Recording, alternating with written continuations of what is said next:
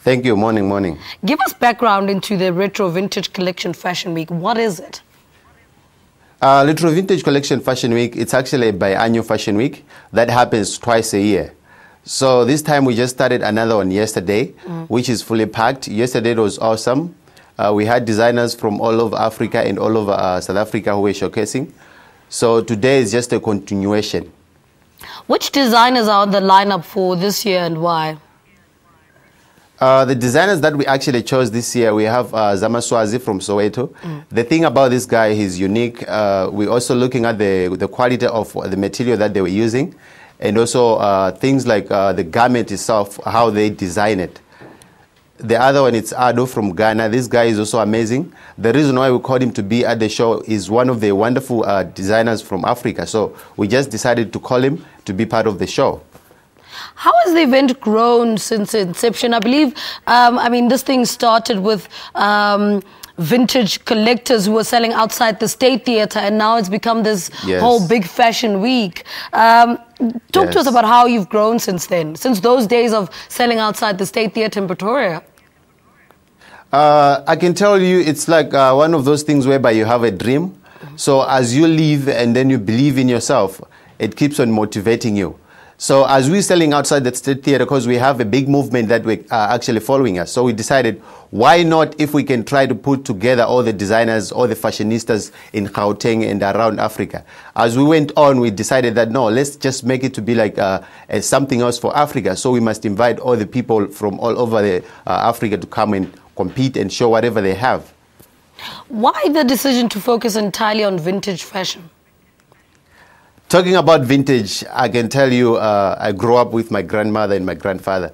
I have always admired the way they dress, the way they look on Sundays when we're going to church. So I think in vintage, that's where you find the real fashion itself, because even from the garments that you can get from vintage, it's actually one of those quality material and everything. Yeah, so vintage, I think it's something else that everyone must look at.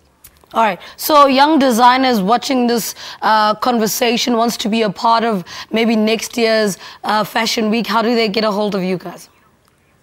First of all, before we start the show, we always have model casting and designer casting. So those people who are interested and they want to be part of the show, they can always check on our Facebook page, which is Retro Vintage Collection. And also on they can always contact us via WhatsApp or BBM. On our numbers, we always put them there on the page where they can contact us. All right, so you kicked off yesterday. What can people attending today look forward to? As I said, this time we call the show itself RVK Fashion Week Amplified. The word amplified simply means because we have now designers who are good, and also we have sponsors like Renault, Fab Health, Blue Train Lounge. I think there are quite a big number of sponsors. So with the whole package that we're having now, we've decided that, no, this can't just be an RVK Fashion Week event, but we must call it Amplified.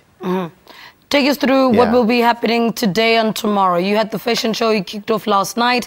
What's going on today and tomorrow?